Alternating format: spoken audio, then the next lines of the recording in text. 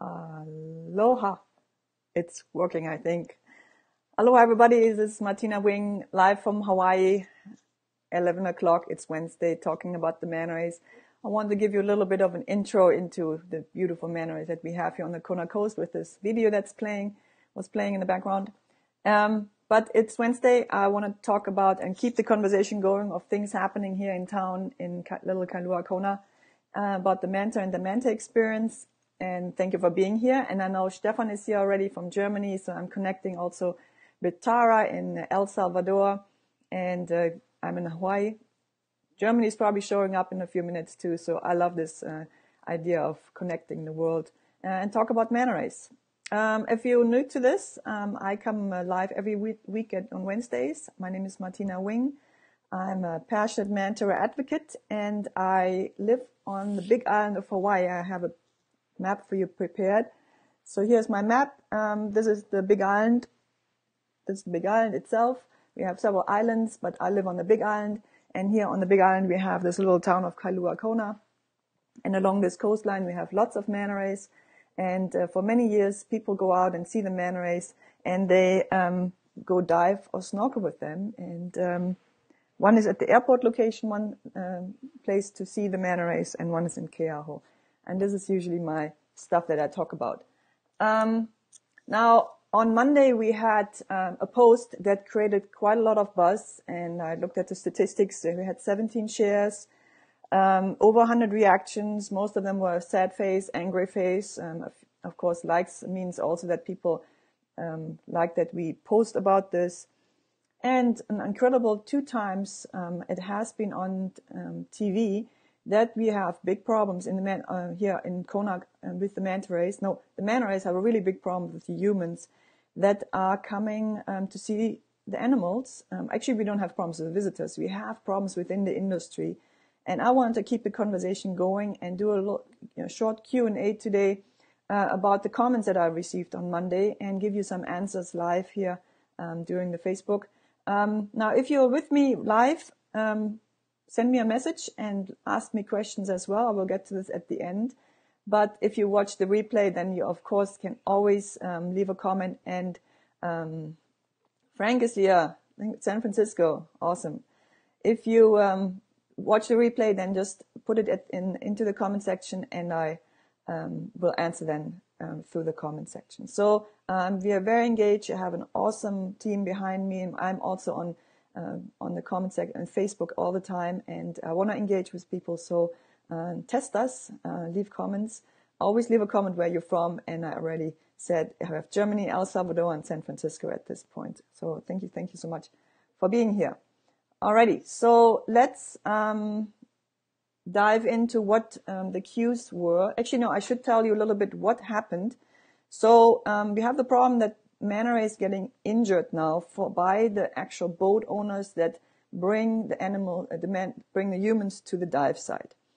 And we had 3 situations that I can show you proof that how the Manta Rays look afterwards.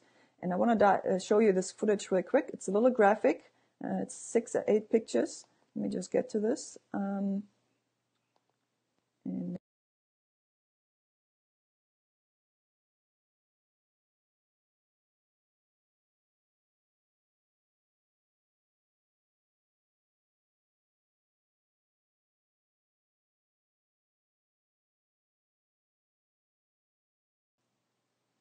can you hear me? Yes, it should work now.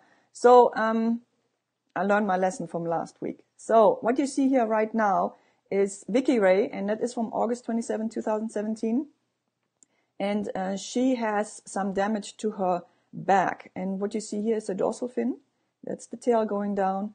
And then you see there is some damage to her. So the next picture will be similar, a little further away. Right here you can see how she's damaged there in the back. And this was in August. I have to say nobody really cared. It was just something that happened. Nobody said anything. But then about 4 weeks ago, Eli Ray was injured really dramatically. And he has these really deep cuts in his back. And the pictures I'm showing you were taken by Alive Underwater, and his name is Jason. So thank you for that, Jason, for sharing this publicly. So on March 11 this year, 4 weeks ago, this manta ray got pretty much sliced up. And here's another picture that's quite of a close-up now. But I show you where the claspers are actually sliced up. So this animal was very, very lucky to be alive. I just want to go through the pictures real quick, and then I come back to myself. Now, this is Ralph Ray. So what happened last weekend, this particular manta ray, his name is Ralph. He came in with the cephalic fin injured, where it is almost sliced off. It's a really clean cut. It cannot be done by other animal, by a predator. We really assume that this was, again, too much prop damage. It could be also fishing line, but it's really likely that this is propeller damage too. But the manta rays are getting injured. So with Eli Ray, we had proof by 2 testimonials were given when this all happened. He was okay at 5 o'clock on the twilight dive, and then he was not okay anymore 2 hours later during the manta ray dive. So we have proof today that it's the industry that is hurting the animals, and I'm going to come back to you real quick and stay on camera. Hello. Carrie is here. Jean is here. Thank you guys. Thanks for being with me. Okay, so the question real quick to answer is how does it happen? Well, what a manta ray likes to do is hang on the surface and bask. Also maybe just go in the current line and just skim on the surface where plankton accumulates. And dive site where we go, it's Garnier Cove at the airport, is known for manta rays during twilight hours because it's an established feeding grounds. And so if a boat comes in too fast, it is just pretty much slicing up the animal and runs over it. And Eli was just very lucky that he got away. Same as Ralph, very lucky that the way it was injured. We posted this on Monday, and we got into this conversation and showed you the pictures, and it got a lot of reactions. And I want to get into this Q&A real quick. I have these questions printed out, and then later on, I want to say, Frank, can you clarify? Hold on a second, I have to read this comment. Can you?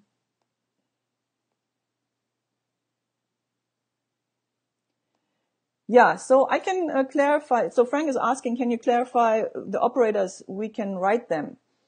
So what you can do, I have also, this will be a call to action for you guys, how to choose who you should go with.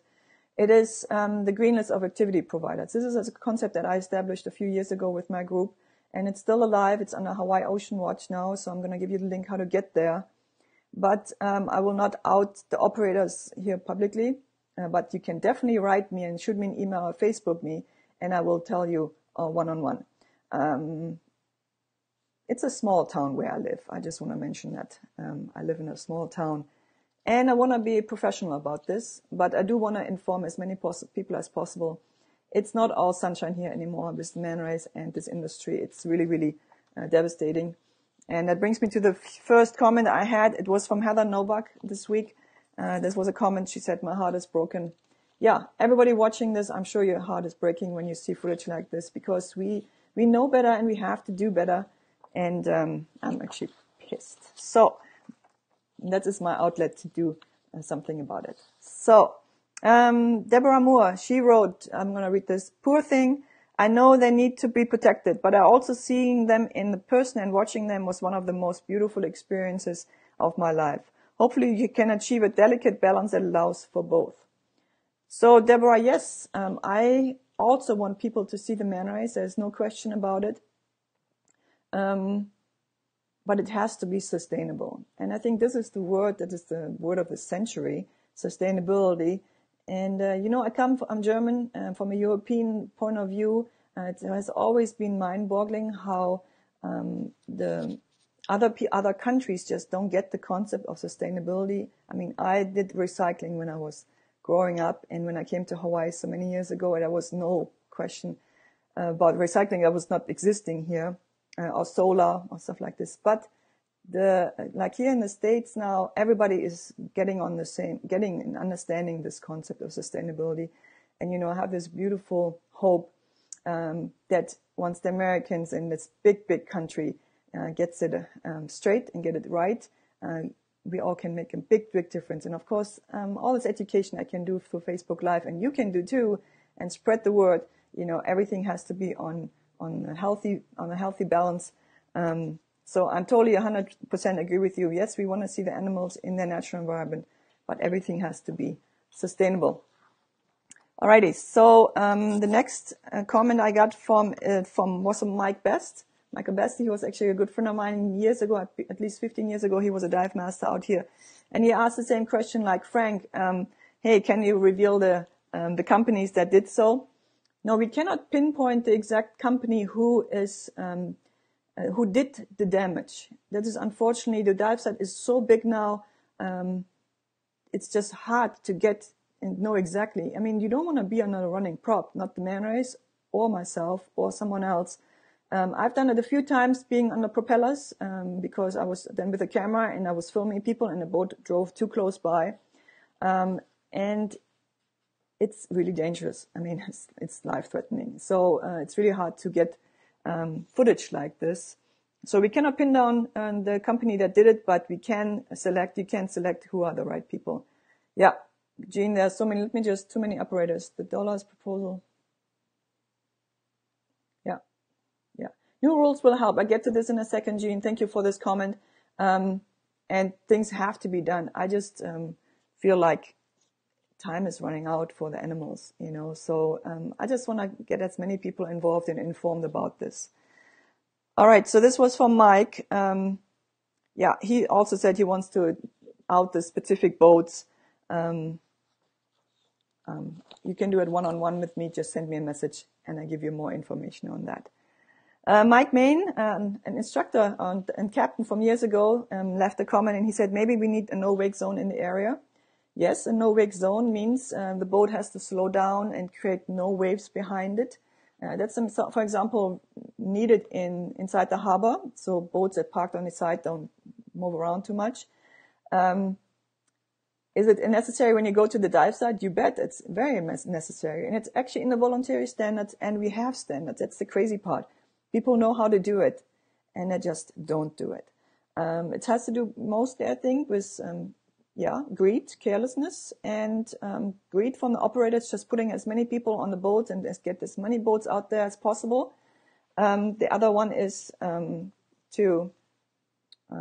second. Oh, my screensaver just kicked in. Second. I can't believe this. I had all technical snafus. Hope I'm back again. Sorry, my screensaver just kicked in. So the operator standards, the operators have standards how to do it. Since 2015, they were published. We know how to do it, and it says no wake zone. And people just don't do it. You know, they just race into the dive site. Some people say I have to be fast around Keauhuli Point because there's sometimes the big waves there. But if you have two big waves, then just stay home. It's not safe in the first place. And coming to the dive site, racing into the dive site, it's not cool, period. There could be people. Now just imagine if there would be a person that would have been mauled over instead of a Manta Ray. Everybody would be just screaming a lot. You know, I wanted to say something else, but I'm trying to keep it clean here in this live. Gene, I agree. DLNR needs to step up. Yeah, Sandy, keep fighting for these beautiful Manta Rays, Martina. Yes, I will. I'm actually so fired up. Frank, I have to go. Keep up the good fight. Thanks, Frank. You watch the replay, or we could talk another day, like we did the weekend. Thank you so much for being here.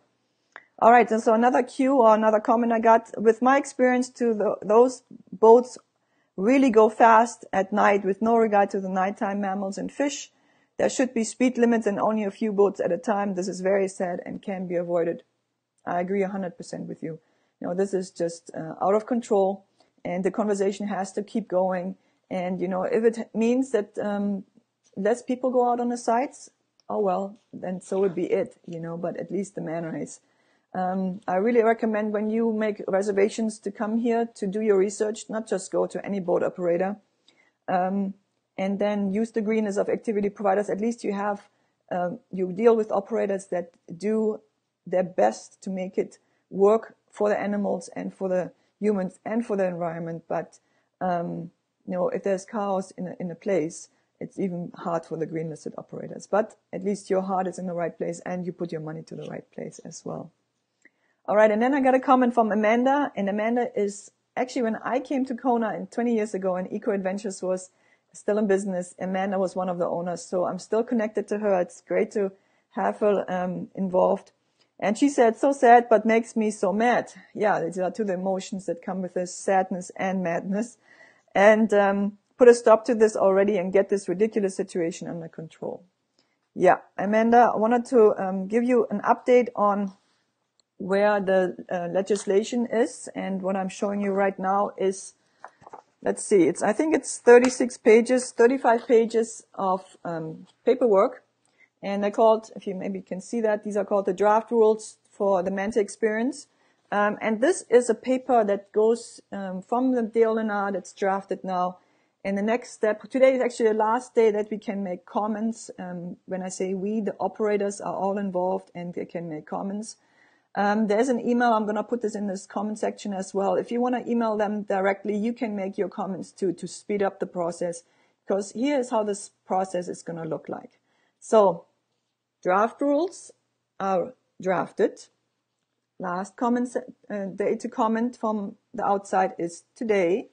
Then these draft rules will be sent to the board for the Department of Land and Natural Resources. There are 7 people that sit on that board, and I believe every island sends 1 person. These guys meet every 2 weeks. It's the most important board here in the islands, and they rule over everything that has to do with land and natural resources in the ocean. And this draft will be presented to them. And no, excuse me. Before that goes there, it goes to the Attorney General first. So the paperwork I just showed you, this goes to the Attorney General. They will wrap it up, and then it goes to the Land Board. And then from the Land Board, they say, okay, guys, you did good work so far. Let's send it to the next process. And as I believe 6 months later, after the Land Board says, they have to pack it up in this time and do public hearings. So my last email stated that they anticipate in the fall have public hearing. And then the public can come. It's a place you can come. You have 3 minutes to give your testimony. And I don't know how many public hearings there will be. I was not involved. I went to public hearings 2 years ago when it was about dolphins. And NOAA was trying to regulate the dolphin industry. Yeah, why only the operators? The public should be involved. If operators will swing it to them in favor. Yeah, I agree. At this point, it's all the operators talking, and that's happening for 3 years. And there is this was a question from Jean. There is this, all the people that want the right thing to be done within the operators, and then there are the other guys that just work against it. You know, it was like, I saw it on TV the other day that someone said, we're going to cut this industry in half. Yeah, so be it. You know, we cannot continue in the size of an industry. And the rules are actually saying this. The rules are written really well, I have to say. There are 2 or 3 things I'm going to mention, but the problem is the timing. So today is April. 2 Manta Rays sliced up within 2 weeks, 4-week time period. If we go to a public hearing, it's going to be hopefully in October, if it goes smooth until then. You know, the Land Board could also say, no, public hearings, we have to go back to the drawing table, go back. Anyway, go to the public hearings, there's going to be input, and then if everything goes smooth there, then it goes back to the Land Board, and then they have to say, yes, that's what's going to happen, implement, and then it takes time to implement too. So what are we looking at really? We're looking at least 1 year, and probably 2 years until this circus is regulated. I would actually like to cry right now, and I'm just getting worked up here in front of the camera. It doesn't work that way. So I will keep the conversation going. I will keep out email addresses, or if you want to contact me, to contact them as is the DLNR, the Department of Land and Natural Resources. Jean, I will email you. I will put a lot of information in the description, so you can get a hold of these guys to speed up the process. It just doesn't work. It doesn't work. I mean, it obviously doesn't work. All right. Okay. So, and just let me see, so the public only gets 3 minutes. Yeah, in a public hearing, you get 3 minutes. You can say, I'm for it or I'm against what they're suggesting, and that's pretty much it, you know. So, I still have to say the way they wrote the regulations, the draft rules, they're addressing a lot of things and in the right direction. I just have 1 or 2 things that have to do. Yeah, Tara, it's not right. And what I want to mention that they should do the following. What they're trying to do right now, I mean, they're going to, hall lighting is not allowed. Like only 26 boats, there will be 26 moorings on each dive site. 24 of them will be commercial, 2 of them will be non-commercial. So if someone goes out, Gene, you have a small boat, you want to go to the dive site, you could go there and you would have a place to park. And then through attrition from the 51 companies that want to do it right now, they're going to shrink it down over attrition. If someone doesn't do the right things, doesn't follow the rules, they will be enforcing. They want to implement all of this. So the draft rules address all of that. Also, hall lighting. Hall lighting is when the manta rays are just too close to the boats, and it's just a ridiculous thing. Now, people are starting to talk about prop guards.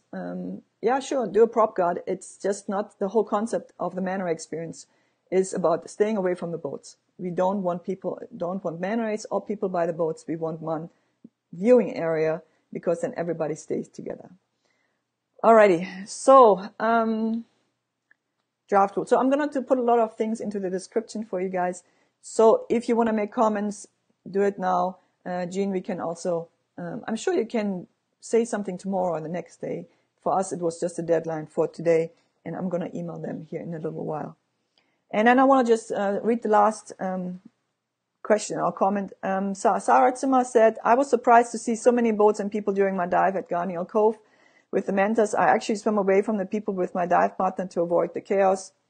I felt terrible afterwards, glad to have the experience, but there has to be a safer model for the mantas. Yes, Sarah, 100% agreed. So I wanted to give everybody a voice on this Facebook Live that had comments before. You guys have a voice too. I just, it's an uphill battle. I want to keep the conversation going. I want to be the person that you can talk to, and I can give you good information about this. So I am a critical voice, and I think that's what I'm supposed to do. Let's see what Jean says. Prop guard is just a band-aid to the problem. Totally agree to it. It takes the discussion into the wrong direction. Just do prop guards if you want. If you don't want to slice up your own people when you recover them or something like this. Because when you get on a boat, and the propeller is not even running, it's off, and you get up on the boat, and maybe the water is rough, and you get up and down with it. I've been pushed under the boat and weather, and you can just get cut. So prop guard is good either way, but for the manta experience, it's just a band-aid, and it takes the conversation in the wrong direction. Thanks, Jean. Thanks for being so involved, and thanks to say Jason, to your son Jason, that he takes this video, all the pictures. I used to do it. I'm just not at the dive site as much anymore. And I really appreciate his efforts to share his information in the pictures he has. Yeah, so say hi to him. Okay, so I want to wrap this up today. I'm already talking for quite some time, but it's an important conversation. Want to talk real quick about what you can do. Well, you can do one thing. You can speak up when you make a conversation. Thanks, Sandy. I'm going to email you then too. I will let you know as well who to email. So the greenness of activity providers, I want to just tell you real quick what that means. We have the standards that were established in 2015. It went out. I looked around, our group looked at everybody if they really want to follow the standards or not. And we actually have people leaving the rooms where we were creating the standards. They're saying, this is a gentleman agreement. I don't really care. Yeah. So there is from day one creating the standards. There was this side. Yes, I'm going to do what I'm supposed to do. The other ones are like, I'm not a gentleman. I'm going to just leave this room and do what I want to do. And that's how it looks like today. But my group, we felt that we had to do something. And so we created the greenness of activity providers. It started under Manta Ray Advocates, but I felt it has a much better place in a nonprofit organization. So Hawaii Ocean Watch was founded, and that's where the greenness sits right now. And one of my followers as well, she said she has an Airbnb or a B&B, bed and breakfast. she said whenever she talks to their customers, she sends them to the green list. So thank you for that. So look in the description for the link. It's going to be hawaiioceanwatch.org/green list. And then you can find out who has, over the last year, 3 years, I mean, they just want to do it right. And if you want to spend your money, go with the green listed companies. Will the other people still make money? I believe so, because I can get this information to only so many people. But the more people know, the better it will be. Alrighty, so that's the green list of utility providers. Thank you for being here with me today. Thanks to Jason for the images, also for Flipper the SurfGiant. I'm going to tag you guys too. Guys, thanks for being with me today, and I will keep the conversation going. And I'll see you next week with more information, maybe on a happier note. I haven't decided what I'm going to do next week. But give us a like, give us a follow. I will be the critical voice in this industry. I want to continue that. And guys, thank you. Thank you. Shaka back to Jean and everybody out here. Thank you for being with me, and talk to you later. Bye.